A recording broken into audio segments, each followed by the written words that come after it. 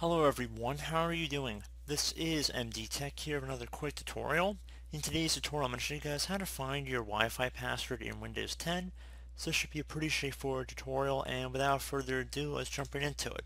So the first thing you're going to want to do is go ahead and open up the Start menu. Just left click on the Start button one time. And you want to type in Control Panel. Best match should come back with Control Panel. Left click on that.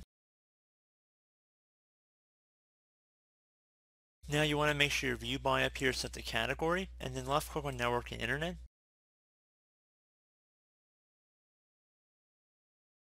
Now you want to left click on Network and Sharing Center. Now whatever your connection type is over here on the right, it should be clickable. In my case it says Ethernet. It might say Wi-Fi in your case. Just want to left click on that one time. Again, it should be underneath whatever your internet is, right where I'm generally circling.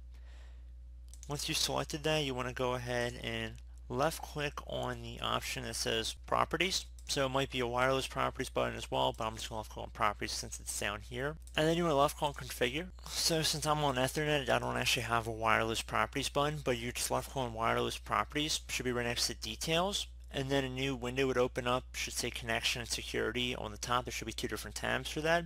You would left click on the Security tab, and then there should be a checkbox that says Show Characters. You would check mark inside of that box, and then it would show whatever the network security key is right above it. So pretty straightforward tutorial, guys. I hope I was able to help you out, and I do look forward to catching you all in the next tutorial. Goodbye.